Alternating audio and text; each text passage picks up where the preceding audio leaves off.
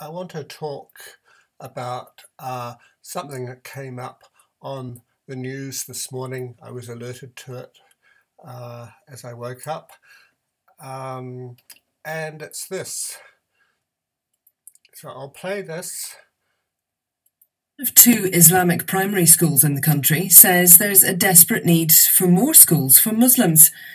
Ikira Elementary School in West Auckland officially opened its new building yesterday, and it was a long-awaited day for the school, but as Jessie Chang reports, many Muslim families will have to wait longer to provide their children with an Islamic education. Ikira Elementary School has come a long way since it first started in 2016. Back then, it only had 15 students, crammed into a rented room. Fast forward 3 years, the number of children has ballooned to 130, and their new building in New Lynn has been officially opened by the Governor-General Dame Patsy Reddy. It was a lively ceremony, with the students performing a haka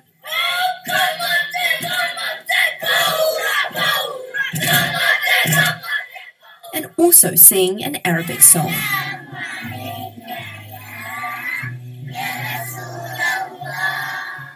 For 9-year-old Samaya Ali, she couldn't have been more thrilled to be at school. I feel really excited because I never went to a Muslim school before.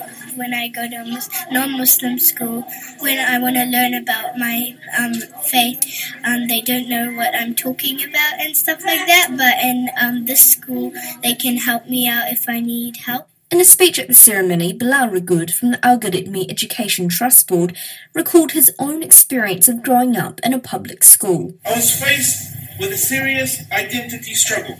What does it mean to be a young Muslim in New Zealand? How do I live my life in accordance with my religious teachings within an environment that doesn't necessarily understand or appreciate those teachings? This is a struggle that we all went through. The last census in 2013 recorded about 46,000 Muslims in New Zealand. Ikira Elementary's principal Fatima Zahid says there is a large Islamic community in Auckland and the need is great for schools that follow the religion. 2 is not enough for the population that requires Islamic school.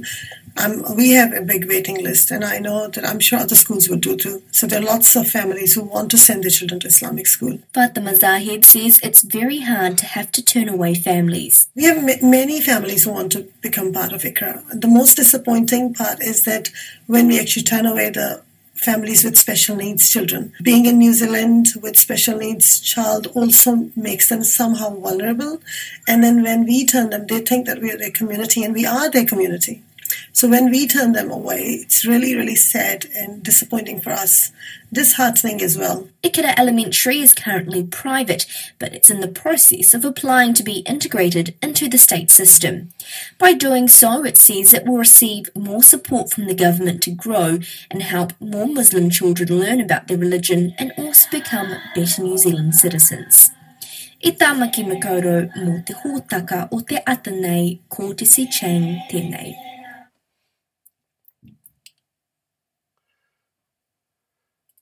So that's a nice feel-good article, item, a wonderful bit of state-run propaganda.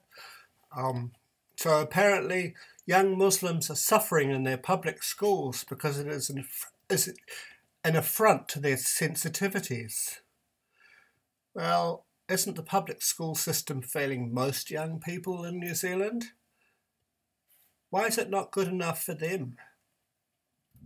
I know Sri Lankan Buddhists. They send their children to state schools on the whole, where they imbibe the dominant culture, but they also send them to Buddhist Sunday schools to learn their own culture and language. They don't have special schools. Isn't this the way that we've always done things? Isn't that the fair way? How many Indian schools are there? I know there are Chinese language courses aplenty in New Zealand, and on a short search I found this Chinese school, which is presumably a charter school so beloved by the National Party. And yet this is all quite low-key. And we all know how, and complain, many of us, how dominant Chinese is in our culture. So what is it that makes the Muslims so special? Well, I think I can tell you why. It's got nothing to do with the Muslims. Here it is. It's part of a privileged white liberal response that made feminist women who describe our culture as a rape culture don the hijab for a day after the March 15th attack on the Christchurch Mosque that was anything other than what it was portrayed. I've dealt with this sufficiently elsewhere. Aren't these the same people going on about Islamophobia and we're all Muslims and the religion of peace that support the bombing of thousands, if not millions, of Muslims in their own countries? This photograph is from Yemen.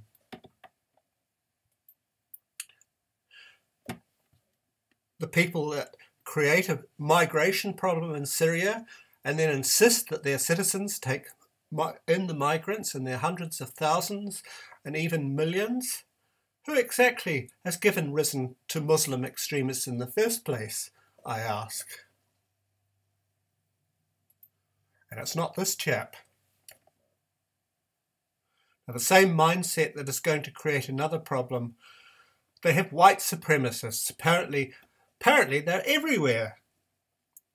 In our midst, says the chap from News Hub, who have never been a particular problem until now. Somehow it's eluded us, apart from the drugs that they're on. And mostly they're pretty undereducated. But then I have to ask, who's responsible for that? We have a young, alienated youth with no future. And if you keep pushing these people constantly to the margins of society and practically banning them, then you're going to have a big problem. You're going to bring about the very thing that you claim to be avoiding. So how could I possibly reject the idea, conspiracy theory as it is, that this is all by design? After all, how could people be so stupid to create the exact same problems that they claim to be avoiding? So back to the Muslim schools. I remember a Channel 4 documentary from Britain, now suppressed and relegated to poor quality copies on YouTube, that went inside one of the mosques in Britain.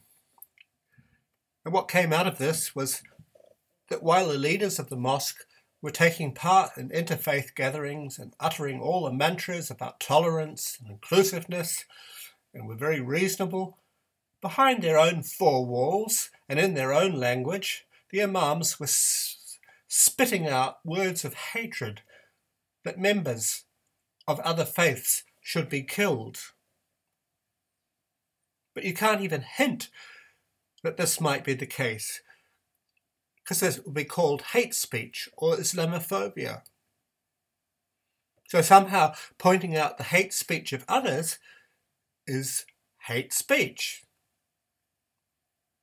I came across an article the other day where a Canadian judge said that a person of colour abusing and even hitting a person was not hate speech. I kid you not. So let's just go on to something else. The dictionary meaning of liberal is, apart from being someone favourable to progress or reform as in political or religious affairs, and I've spoken about this before, and James Howard Kunstler spoke about it the other day very brilliantly, someone favouring the freedom of the individual and governmental guarantees of individual rights and liberties. So there you are.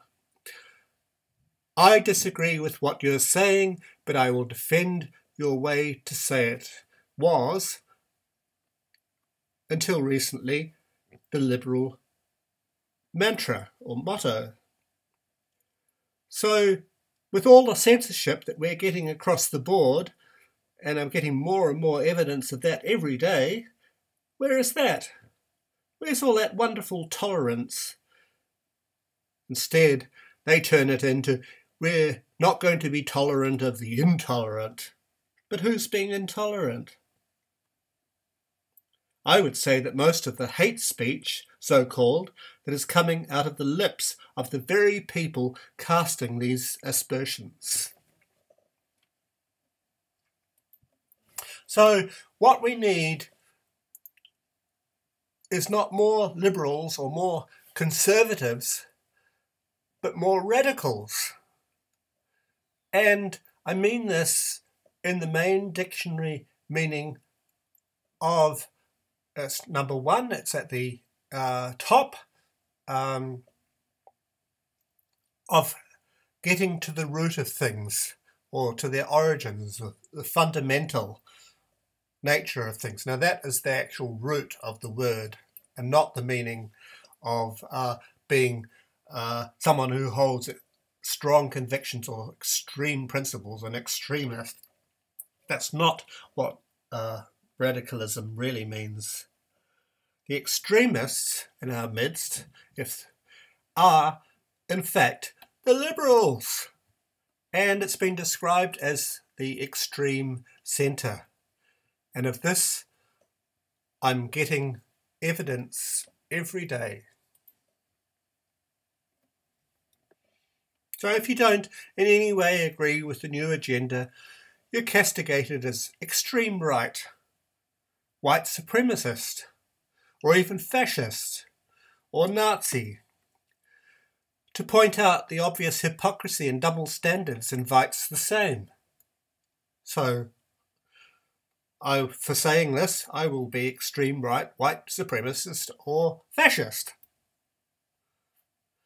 We're invited to put Muslims onto a pedestal while we support bombing them in their own countries.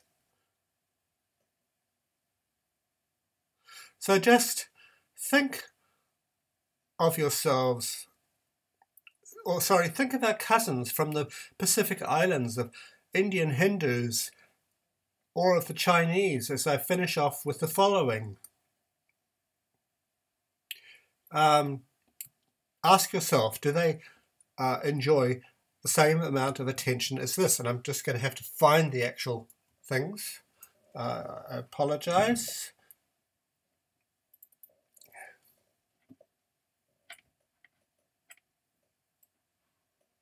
So this.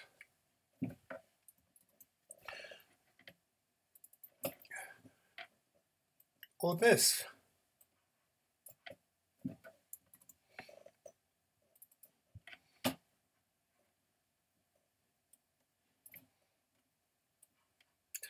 Or even this.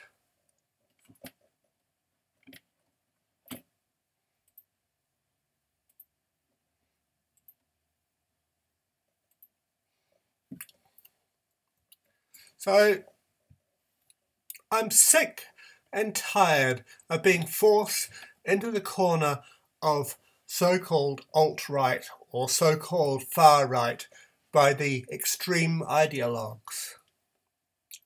From a long, cold and radical look at what is actually happening to the planet and its inhabitants, what motivates me most of all is opposition to the war that these ideologues are carrying out in our name, and to the liberal lies and double standards.